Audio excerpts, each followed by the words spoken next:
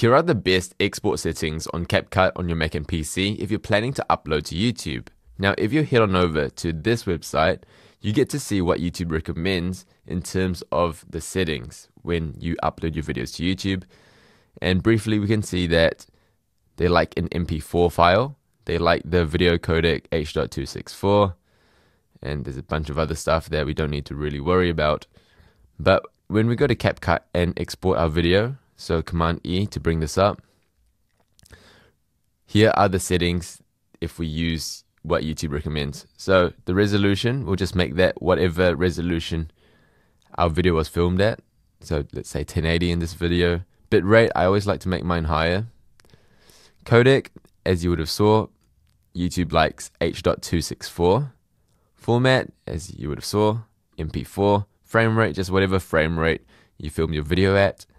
And that's it. And then just click export and there we go. My name is Junius. I help people make and strategize educational content. If you want to learn more about CapCut and how you can edit on CapCut on your Mac and PC, check out this playlist here. Thanks for watching and I'll see you in the next one.